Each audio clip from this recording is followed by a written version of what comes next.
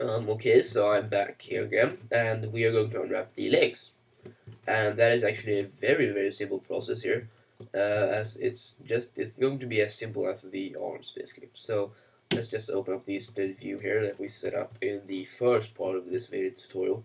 Well, not the first part of this, but the torso UV mapping. So let's select the legs here. Let's select them. And if you don't know, I've actually gone through all of these commands and things in my torso unwrapping and partially my arm unwrapping tutorials. So you might want to check those out. So here we go. The UVs are all messy again because we haven't laid them out yet. So let's just create a planar map for us to start with. I also like to create a planar map as it is very simple. It just removes all of the unnecessary let's display texture borders here. All the unnecessary seams basically that you don't want.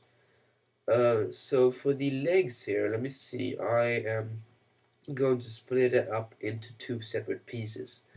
So let's select this edge right here, and then select these two right here, and grow those.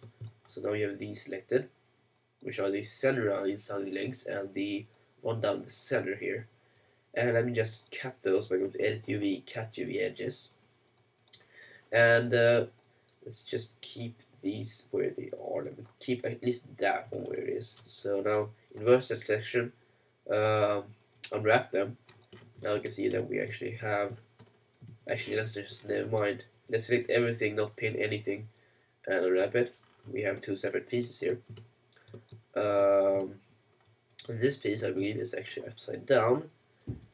Because this is, yes, it is upside down. So let's take this one and rotate it by pressing this, which will rotate it like that, which is pretty nice. And also, let me do what I did before, take these two, or actually let's take this one, move it out somewhat like that, and then maybe pin that one, and that one maybe, and select everything and unwrap.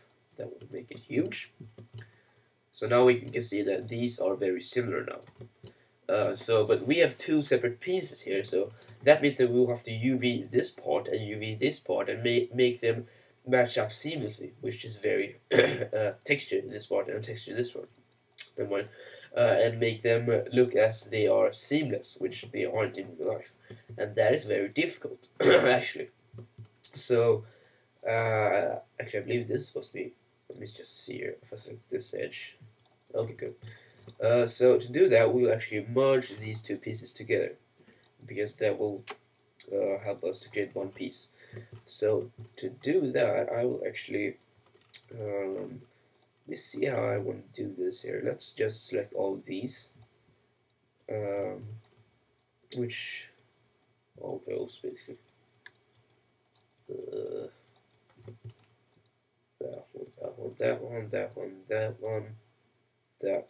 That one. Sure, we'll select it now. And let's just press the move and sew icon here to move them and sew them together. Oh, never mind, actually, that's... How will I do this? I might actually just keep it like this, to have one piece to two separate pieces, because I'm not sure if I really want to not have them, because they do connect here. Technically, I could merge them together right here, which I guess I could. Let's try that. Let's try that for now. So I press move and sew like this. Let's just rotate it around a bit by taking the rotate item here, and let me just enlarge this area a bit. Let me take that one. Let me take that, then that, and inverse that, and unwrap it. And yeah, that's actually pretty good. Now we have the legs all unwrapped, basically. And we have as little seams as we can have for the moment. And all of the squares are square. So that's pretty much it for this tutorial.